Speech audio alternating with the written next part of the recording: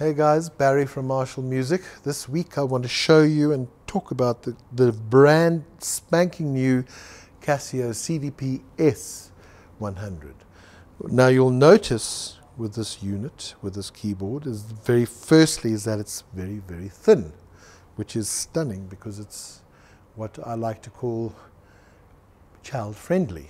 Is that even children, not little children, but children should be able to pick it up and carry it. It's not light, but at the same time, you know, a 10-year-old, 11-year-old should be able to pick it up and carry it. Now, firstly, before we talk about anything else, let's talk about the fact that it's a full keyboard and it is a weighted piano. And I've got to tell you something, my favorite weighting in the whole electronic keyboard world is Casio. I think they are fantastic. I see that it is matte keys, and it has a whole lot of sounds, which I'm going to go through now. We have firstly a piano. Then we can change that to a mellow, and we can change it again to a bright piano. And on top of all of that, it has electronic piano, 1, 2, and 3. So it's like a phasey type piano. It has a harpsichord, it has strings. Watch out where you swim. Pipe organ.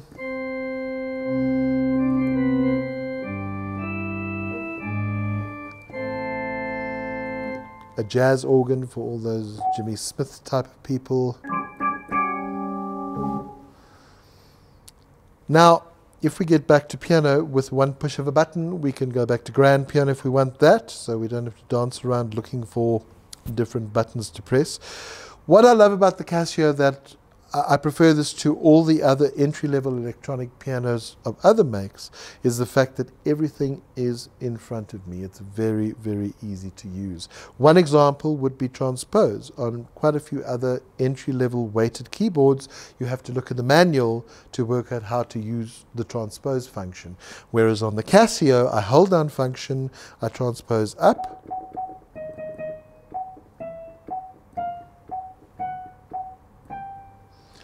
to get it back, just press them both together, and the same goes for descending. And if I don't want to use touch response, say I want to use this with USB and a sequencer, all I do is I take off the touch response. So now I have different touch responses.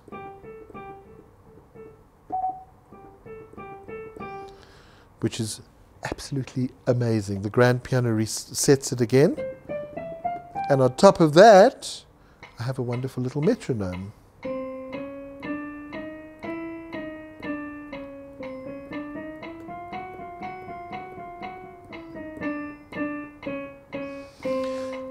And of course with the metronome, as I'm sure you all know, I can change my tempo. I can also change the beat. So there, that makes it go a little bit faster. I can increase the volume of the metronome or make it softer. I can also change the type of beat that I want. And this gives me some preset metronome type of sounds and things. And metronome on or off. As I say to you, what I love about the Casio more than anything else is the ease of use. It has another very nice feature that its predecessor didn't have. If we look in the back of the keyboard, obviously we know that it has it comes with a pedal, a sustained pedal. It also has your headphone socket, which is also doubling as a line out, and on top of that it has audio in. So what you can do if you want to jam to a backtrack, you can have it on your iPhone or your Android phone, plug it into here and play along to that, which is absolutely marvelous. Last but not least is that there's the Casio special for this is the fact that it comes with a free wooden furniture style stand. If you guys want to know more about this, come and pop into Marshall Woodmead and we can sit with it and go over it a little bit more in depth. Thanks a lot.